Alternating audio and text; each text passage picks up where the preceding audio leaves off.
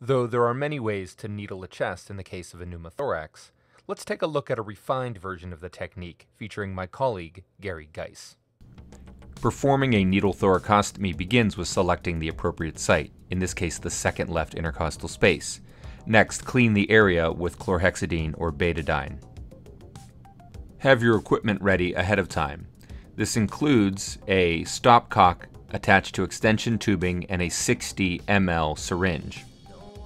Attach a 14-gauge angiocath needle to a syringe filled with saline. Insert the needle over the top of the rib while aspirating, looking for air bubbles.